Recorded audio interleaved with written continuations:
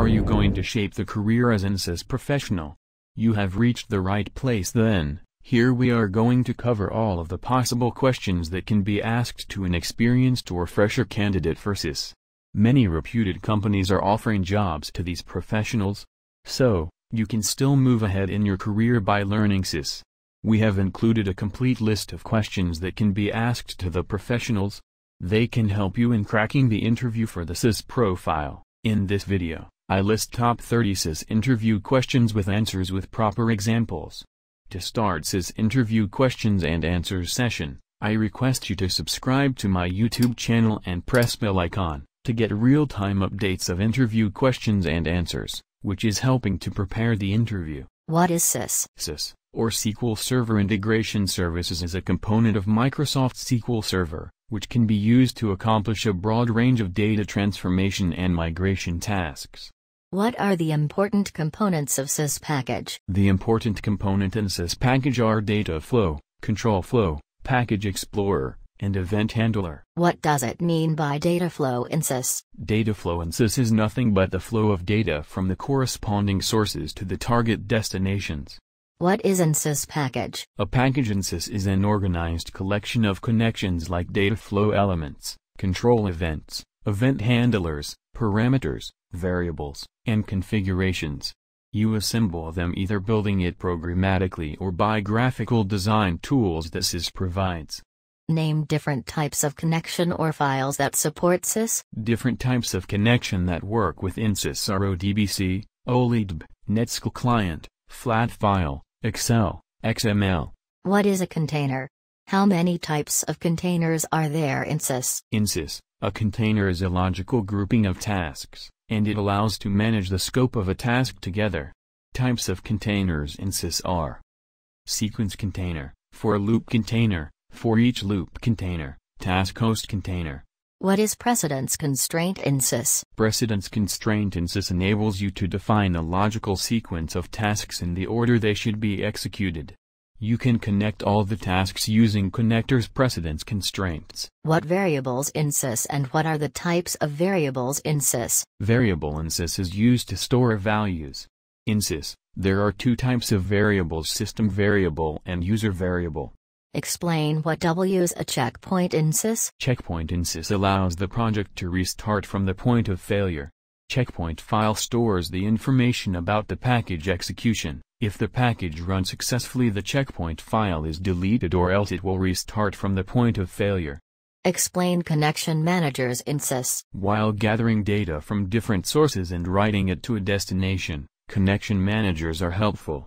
Connection Manager facilitates the connection to the system that includes informations like data provider information, server name, authentication mechanism, database name, etc. What is SSIS breakpoint? A breakpoint enables you to pause the execution of the package in the Business Intelligence Development Studio during troubleshooting or development of an SSIS package. Explain event logging in SSIS. In SSIS, event logging allows you to select any specific event of a task or a package to be logged. It is beneficial when you are troubleshooting your package to understand the performance package. What is logging mode property? SSIS packages and all the associated tasks have a property called logging mode. This property accepts three possible values. First is disabled, to disable logging of the component. Second is enabled, to enable logging of the part. And third is use parent setting, to use the parent setting of the component. Explain the term data flow buffer. SSIS operates using buffers. It is a kind of an in-memory virtual table to hold data.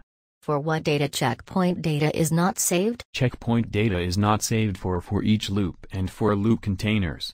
What is conditional split transactions in SSIS? Conditional split transformation in SSIS is just like if condition, which checks for the given condition based on the condition evaluation.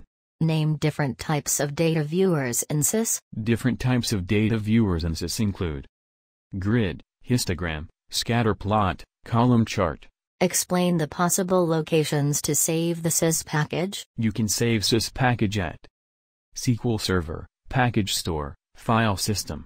What is the role of the Event Handlers tab in SSIS? On the Event Handlers tab, workflows can be configured to respond to package events. For instance, You can configure workflow when any task stops, fails or starts. How you can notify the staff members about package failure. Either inside the package, you could add a send mail task in the event handlers, or you can even set the notification in the SQL agent when the package runs.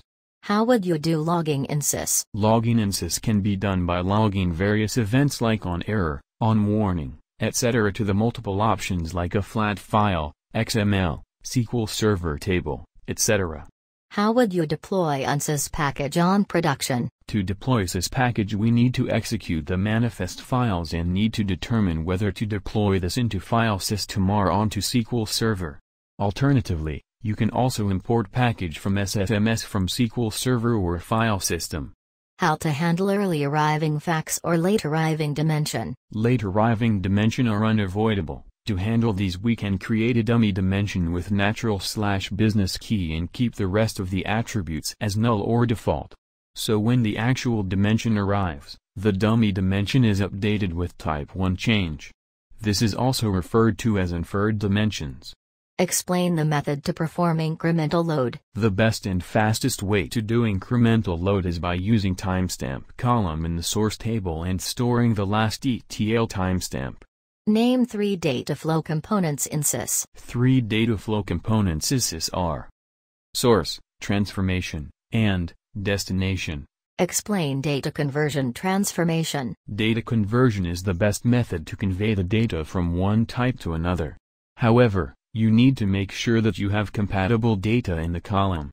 Explain few features of SIS. Some important features of SIS are: first is studio environments, second is relevant data analytics and integration functions, third is tight integration with other Microsoft SQL family, and fourth is data mining query transformation. How would you stop a package that is running forever? It depends. If you are running the package in the SQL agent, you can kill the process using tsql. However, if the package is running in the SIS catalog, you can stop it using Active Operations window or the Stop Operation Stored procedure. What is the use of a sequence container? Sequence contain helps you to organize subsidiary tasks by dividing them into the group. It will enable you to apply transaction or assign logging to the container. What is the use of control flow tab in SIS? Control flow tab in SIS includes data flow task, containers and precedence constraints, which helps you to connect containers and functions.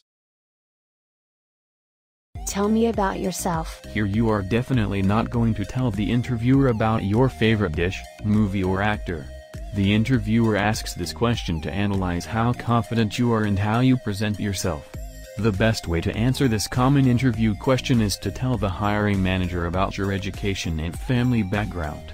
However, this should not look like your life story, and you should quickly concentrate on sharing a bit about your strengths that build the platform for further discussion about your suitability for the job opening.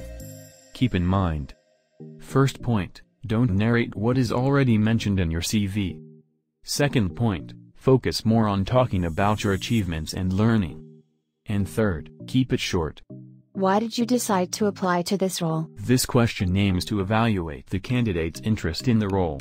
Are they really motivated to get hired for this specific job, or do they just mass apply to every job ad under the sun? Candidates should show that this application was a conscious decision on their part. Now I am going to share sample answer. I have been following your company's successes for some time now, and I know you have a great software development team. I was thinking that this would be the best environment for me to apply the skills I acquired during my internship and master's degree. So, I checked your careers page regularly, and when I saw this job ad, I thought it was finally time to try my hand. I have experience in web development and I'm really interested in the projects you're mentioning in the job ad. In fact, one of them was the subject of my thesis. I really think I'm a good fit for the job and can grow even more in your workplace. Why are you interested in this position? This question is a critical indicator as to whether you're interested in this company and role in particular, or whether you're simply applying to any role in the field. For instance, it's not a good sign if you say, well, I'm interested in social media, so this role seemed like a good fit. Instead, you want to mention specific qualifications of the role itself. and demonstrate how those qualifications align with your personal strengths. Additionally, it's important you mention how you can help drive results for the team. Why are you leaving your current job? This is an opportunity to outline positive benefits you hope to gain by transitioning into a new role. However, one of the biggest mistakes you can make when answering this question is focusing on negative aspects of your current employer, rather than discussing positive aspects of the new company. An HR professional will mark it as a red flag if you talk poorly about your current employer or company. It illustrates someone who isn't very professional, has a negative attitude, and could bring toxic energy into their new work environment. Can you describe a work or school instance in which you messed up? This is an intentionally tricky question. It's meant to glean insight into whether you can learn from past mistakes. If you can't think of any past errors, it could be an indicator you aren't capable of accepting responsibility for your own mistakes. However, creating a long list of past mishaps could make you look unqualified for the role. You'll want to answer this question succinctly, and point out an error that doesn't represent a lack of character. Consider one well-intentioned error you've had in the past, mention it, and then talk about how you grew from that experience. Tell me about a time when you experienced conflict with a coworker and how you dealt with it. The HR professional isn't interested in hearing about that time your coworker said something snide about you in the kitchen, or when your manager overheard you gossiping about a client to a friend. Instead, this question is asked to gain insight into how you handle professional conflict. At the office, conflict is bound to arise, particularly when you're working closely with many different people. It's critical you know how to handle conflict without pointing fingers. Your answer should primarily focus on the solution, and should show a level of empathy towards your colleagues, rather than focusing on the problem. What do you know about our company? This is a fantastic opportunity to impress the interviewer. Ultimately, this question aims to gauge your level of interest in the company. The more you've researched prior accomplishments, company values, and basic information regarding the product or service, the more you can demonstrate a genuine desire to work there. How would you improve our current product or service? An HR professional wants to know whether you're innovative, a quick thinker, and if you'll bring new ideas to the role. There isn't necessarily a wrong answer. Here, you just need to show some creativity, and planning in advance will help. Consider potential problems they might be experiencing with their product or service, and how your unique skill set can fill that void. How would your current manager describe you? It can be awkward to brag about yourself, so while this question may seem weird, it's really the HR professional's tactic for hearing how your current boss views you in a work environment. To feel less uncomfortable answering this question, thoughtfully consider your last performance review, and use direct quotes from your boss in your answer. What are your hobbies? In your fresher interview questions, you can even expect some basic interview questions like what are your hobbies? Now if you think why the employer is interested in knowing about your hobbies, it is an important interview question. The interviewer tries to gauge about your personality, your energy level and how fit you can be for the company's culture. Therefore, share something that adds value to your skills such as traveling and meeting people if you are appearing for a client meeting role. Even sharing some generic hobbies such as some sports or reading reflect well on your activeness. There are 2 points which is very important and consider always in an interview. First is avoid sharing hobbies that can give a bad impression such as gambling. Second is sharing a mix of personal and professional interests shows you a balanced person in life. What are your weaknesses? It becomes critical when you have to share your weaknesses, that too, with your hiring manager. However, it is never recommended to say that you do not have any weaknesses. It makes you look arrogant. Therefore, choose a weakness that doesn't impact your current job role. For example, you are afraid to sleep alone can be your weakness. There are 2 points which is very important and consider always in an interview. First is never brag about the strengths and skills that you cannot justify. Second is always elaborate your strengths and weaknesses with some quick examples. What are your strengths? This is one of the most important fresher interview questions as the employer analyzes your strengths for the job role and tries to understand the challenges you might face in the new job role. Therefore, be cautious about stating any of your strengths or weaknesses. The good idea is to share strengths that are related to the job. One such interview answer sample for an electrical engineer job interview would be to talk about your expertise in evaluating electrical products, systems and components if you are confident to answer any question related to it. In the end, also saying that you are a quick learner adds value to your strengths. Why we should hire you. With this strict interview question and answer, the employer wants to see your ability to pitch your skills and convincing power. Moreover, this interview question is an opportunity to show the interviewer your willingness for the job. The best way to answer this fresher interview question is to talk about your skills and strengths that match the job role. You can even share some more examples of how you managed a few projects or important assignments in your college that reflect your strengths. You should follow this. First is share strengths and skills that are relevant for the job description, but keep it short. Second is wait and elaborate if the interviewer wants to know more about particular instances to validate your points. What are your salary expectations? As a fresh graduate, talking about your first salary is exciting, but a difficult job. The best way to answer this common interview question is to do some research in advance so that you can confidently take a reasonable range. You should follow this.